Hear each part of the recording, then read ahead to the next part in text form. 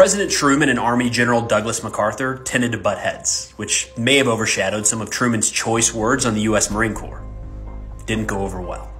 When the Korean War kicked off, there was a push for the Marines to be made their own separate branch of the military, to which Truman responded, "The Marine Corps is the Navy's police force, and so long as I'm president, that's what they'll remain." He added that the Marines had a propaganda machine almost the equal of Soviet dictator Joseph Stalin. If there ever was a good time for those comments, this wasn't it. And Truman issued a formal apology just a few days before UN forces, including the Marines, landed at Incheon and pushed into North Korea.